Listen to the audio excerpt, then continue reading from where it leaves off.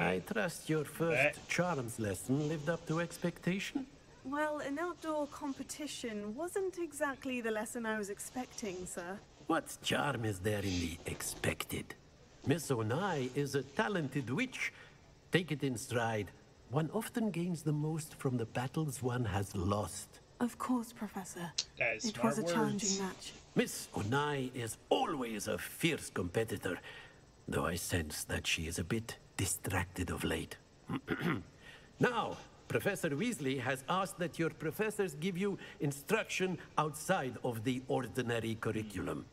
Expect to hear from me soon regarding a special assignment that I am preparing for you.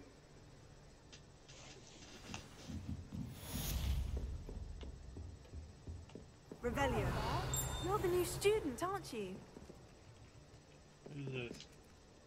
Hello, you wanted to speak to me. Samantha Dale. I've been eager to meet you. You're the student everyone's been whispering about. Hope your first day's going well. You certainly seem to hold your own in charms.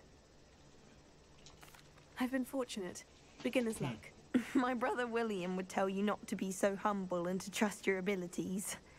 Then again, he tends to be overconfident in his. Well, better see to my charms homework. I'm afraid I can't count on beginner's luck to impress Professor Ronan.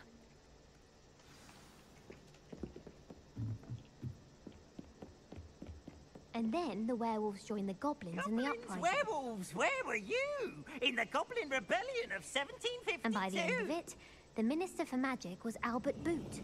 No, it wasn't. Oh, what fun! I won't say my goodbyes. I shall cheer for the boy who says you're telling lies. I'm not telling lies, Peeves. It was Albert Boot. No, it wasn't. It was Basil Flack. Ooh, fight! It's a bold attack. Was the Minister a boot or the Minister a flack?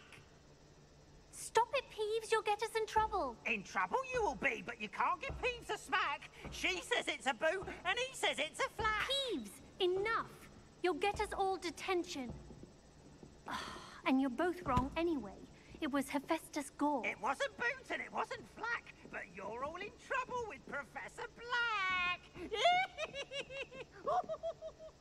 That's a bad goose. Off on another adventure, are we?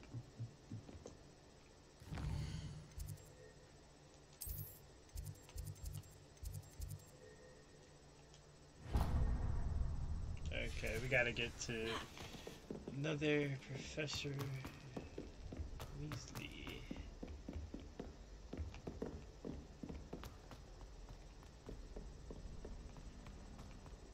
Transfiguration class? Gotta go there. Hey, teacher, you're lucky they don't expel you. If you don't get your act together, I shall fly straight to Hogwarts and snap your wand in half myself.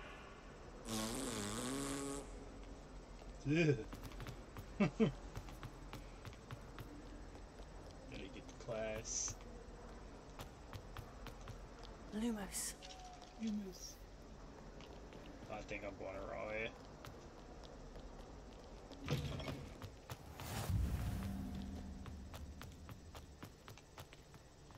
Can pet cats in the game. This is kind of cool.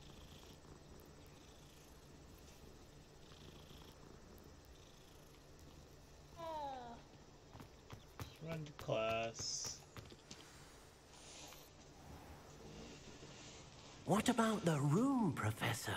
I was thinking the same thing, Deke. Perhaps you could help. Oh, excuse, Deke. Ah, there you are.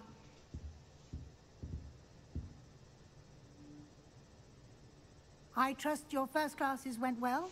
They did, Professor. I heard as much from Professors Hecat and Ronan. Seems Professor Fig taught you quite a bit during your brief detour near... what was it you said? Some ruins?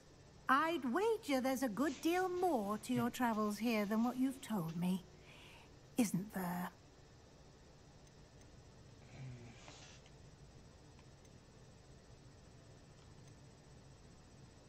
Have you and Professor Fig not discussed my training? He continues to be reticent about the details, mentioning only a few spells. Revelio, was it?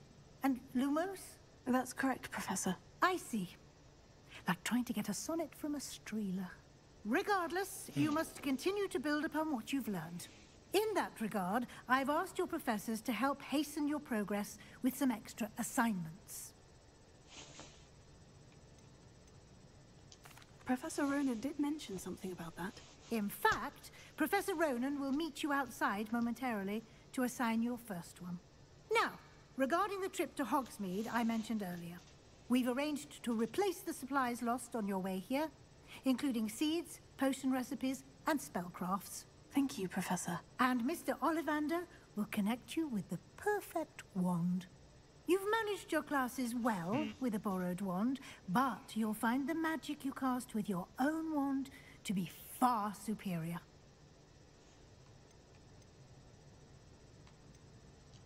There's an Ollivander's in Hogsmeade. There is. Most people are familiar with the shop in Diagon Alley.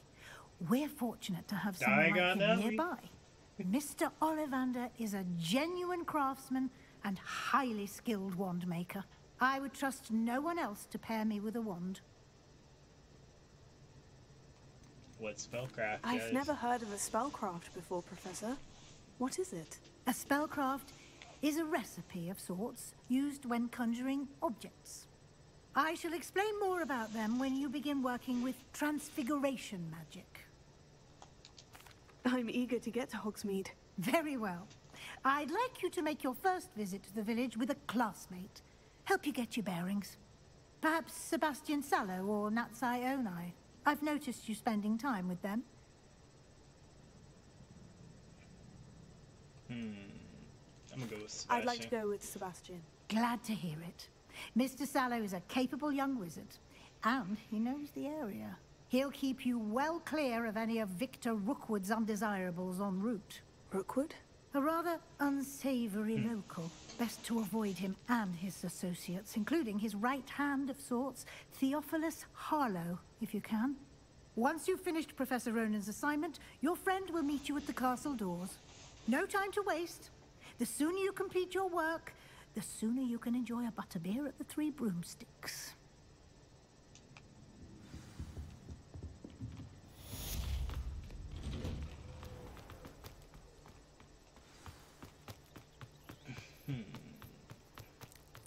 Ah, there you are. You have a new spell to teach me, Professor? Indeed I do, and an exceedingly useful one at that. The mending charm, reparo. Fixes things right up, makes a broken object good as new in the blink of an eye. It seems as if that might come in handy. More frequently than one would imagine. As Professor Weasley mentioned, I am not the only one who will be teaching you spells outside of class in an effort to catch you up with your peers. A number of your professors have agreed to do so as well, but first, each shall ask that you complete a few preliminary tasks to hone your magic. I have arranged some for today. See them through and then report back to me. We will have you casting reparo in no time. I'll start on the task right away, Professor. Alright, we're gonna cast reparo. This is the right area. I wonder where the Revelio. Got it.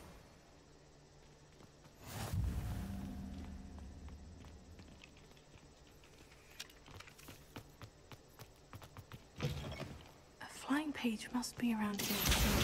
Brilliant. Revelio.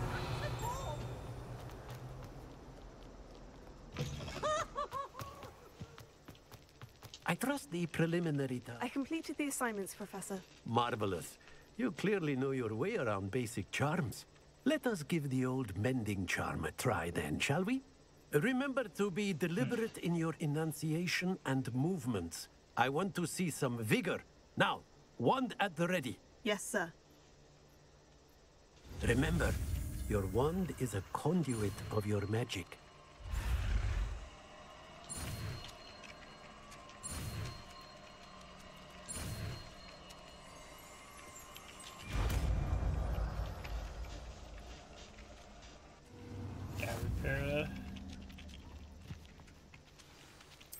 That's it. Very good. If you would like to practice mending something, have a go with that broken statue in the alcove by the water. It allegedly symbolized heartbreak.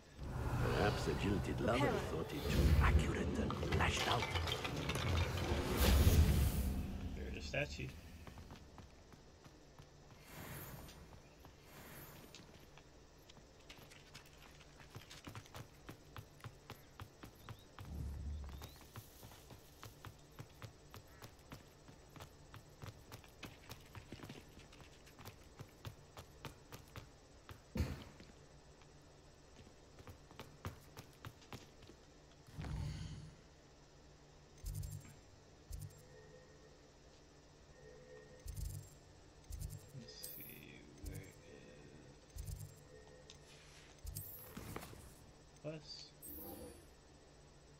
Okay, we're gonna go ahead and meet Sebastian